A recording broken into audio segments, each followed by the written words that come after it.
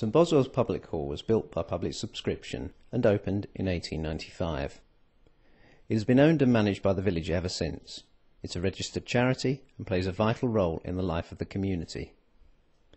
Because of its large size and its stage, the hall attracts a very wide variety of use by all age groups. There are currently 26 local organisations using the hall on a regular basis. These include the Puppet Theatre, the Badminton Club, the Toddlers Group, St Boswell's Community Council, St Boswell's Live, indoor tennis, the concert band, various martial arts classes, the Pensioners Soup Club, fitness classes for the elderly, afternoon games club, and many more. In 2012, with the hall under threat of closure, the village managed to raise £30,000 needed to install a new central heating system, which allowed all of these groups to continue to use the hall.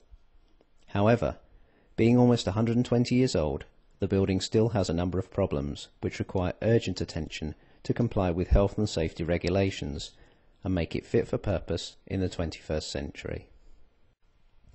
The village is fortunate to have amongst its community a number of professionals in all the relevant disciplines, and they have identified the major issues which have to be addressed.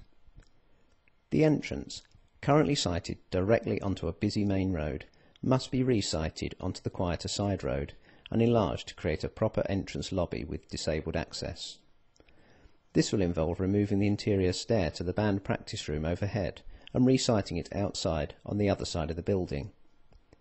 The toilet facilities have to be upgraded and enlarged to provide a proper disabled toilet. At present, the nearest one is sited across the road at the bus station. The hall has a very high ceiling with no insulation. It must be insulated to reduce heating costs and lower our carbon footprint. The large double windows need replacing with double glazing for the same reason.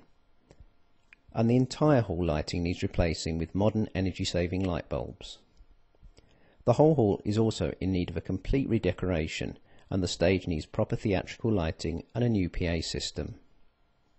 All of this costs a lot of money, around £430,000.